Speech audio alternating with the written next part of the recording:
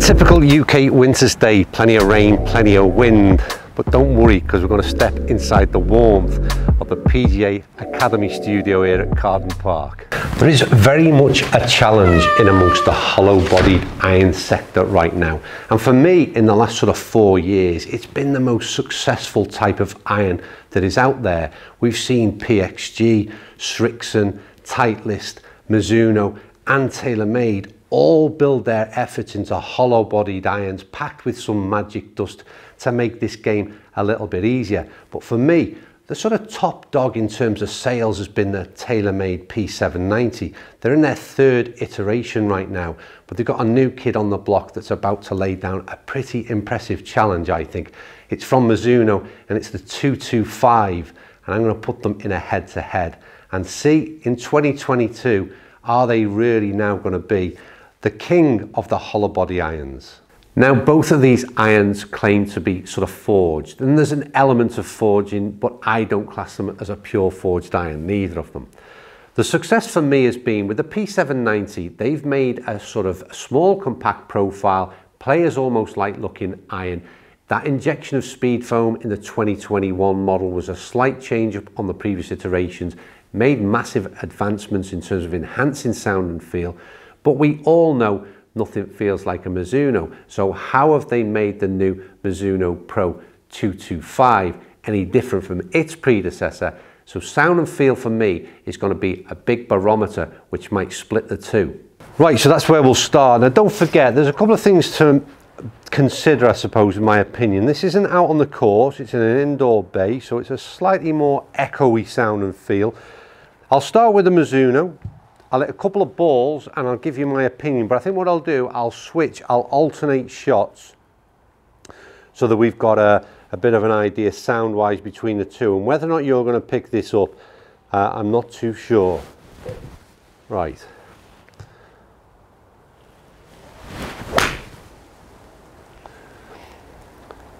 Okay, so first ball 225, what I noticed sort of straight away, and as I said on the intro, these aren't forged irons, they don't feel like forged irons for me. So that's we're hitting 7-iron by the way.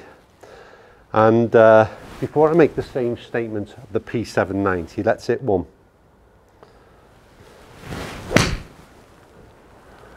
That was a little bit heavy, so I'm going to hit another ball. I've got a little bit of mat before ball there. Let's try that one again.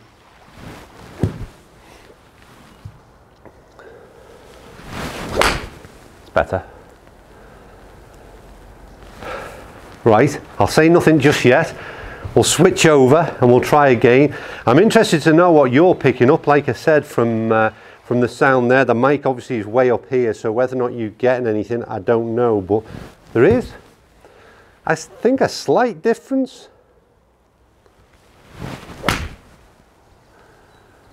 I mean, we'll get onto data very, very shortly and sort of how the ball sort of reacts off the face, and it's incredible. With both clubs, not giving nothing away there, the performance out of both of them is just unreal. But in terms of sound and feel, and the other thing we're going to get onto next is the looks, and there is a difference there as well. But let's hit one more with the p790. Yeah. I mean, it's a tough one. I think there's not a lot to split these two, there really isn't, in terms of how they sound and how they feel. And the only thing I can say is that they're neither sound like a forged iron to me, nor do they feel like a forged iron. It's always been the issue that I've had with this type of hollow body construction. That's not to say that I'd have an issue with playing either of them, because it's not a sound and feel that's necessarily bad. So put that in a nutshell, and not quite forged, okay sound and feel, but not fantastic, and nothing to split either of them. So what about the way these two clubs look? And I've got to say both of them are, I think, definitely two of the best looking irons on the market right now. For me, the p790, they made a bit of a change in the 2021 model. They dropped a bit of the chrome, which I was a little bit of annoyed at, and they kept it in the p770, which I perhaps prefer. But either way, it is a stunning looking club, minimalistic in its design, and all the lettering on the back has been stripped right back, and it's a decent looking club to say the least. But then you move on to the Mizuno Pro 225 and it just brings a smile to my face. It is absolutely classic looking in the way it's finished. I am a sucker for a bit of shiny chrome, I always say that, but again, it's so stripped back in terms of any numbering and lettering, and that almost retro style lettering of the Mizuno Pro I think looks absolutely superb. So although it is only a sort of very much a personal preference, I'd have to give it to the Mizuno Pro 225 in terms of looks, because I think it's the best looking club on the market right now, or certainly the Mizuno Pro range at least anyway. So for me, profile is key. If you're the type of golfer that's looking at potentially buying this type of club, then for me the profile is going to be, and how it looks at a dress is going to be a major player in the direction that you choose to go. And there are big differences, and it surprised me at the differences, to be quite honest with you. And at a dress, I've got 2 7-irons, I've got 2 9-irons, and then I've got a little bit of a curveball to throw into the equation. You can see from what you're looking at now, the 225 is a whole lot slimmed down to that of the p790 from that top line. Far chunkier looking club, and almost puts it in a different category to what the 225 is. Then if you look at the 9-irons, it's even more sort of noticeable. And I think if you're the type of player that's wanting the kind of a player style iron with a little bit more assistance, which I think is where this sort of product is aimed at, then you're going to want a little bit of a slimmed down version, a smaller, more compact profile in the shorter end of the bag. And that's exactly what they've done at Mizuno with the 225. And you can see in the 9-iron comparisons, again, quite a bit more chunky in terms of what we were looking at on the p790. And whilst I'm struggling to balance these clubs, I'll just reach down to what was the curveball that I mentioned. This video is all about a comparison between the p790 and the 225 from Mizuno, but what I've realised whilst making this video is that perhaps the p770 is now much more in line as a competitor to that of the 225. And if you look at these 2 7-irons at a dress, you'll start to see the similarities. Top line becomes similar. They're slightly different in profile, but the original Mizuno product was the MP20 HMB. And the change that they've made in terms of this Mizuno Pro 225 in terms of the profile is massive. It's a huge change. They've made them so much more smaller and compact. And now, like I said, it falls in line with that player's iron from TaylorMade, I think, of the p770. So massive changes in profile for the Mizuno Pro 225.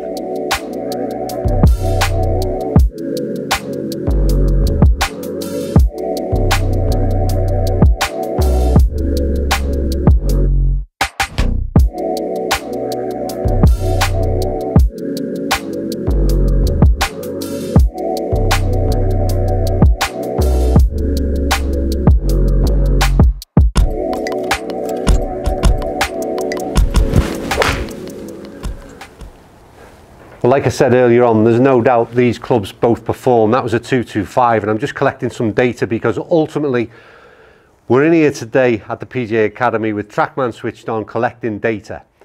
And that's where I think, apart from the things we've looked at already, which is looks, sound and feel, obviously performance is a big key factor. And what I want to see from TrackMan now is, what does the data tell us in how these two clubs can be separated and where they can be sway you to buy one over the other. Right, so yeah, there is only one thing we need to see if we can separate these two clubs now, and that's dry ball data. So that's exactly where we'll go, but we'll start at the opposite end to where I normally do, and that is with dispersion. And as you can see, these balls that I hit, I do 7 or 8 of each because it soon became apparent how these two things were going to perform. They're pretty much on top of each other. I leaked a few out to the right with both clubs, and that was very much down to my performance this morning. We go into dry ball data, and we'll start with the TaylorMade p790.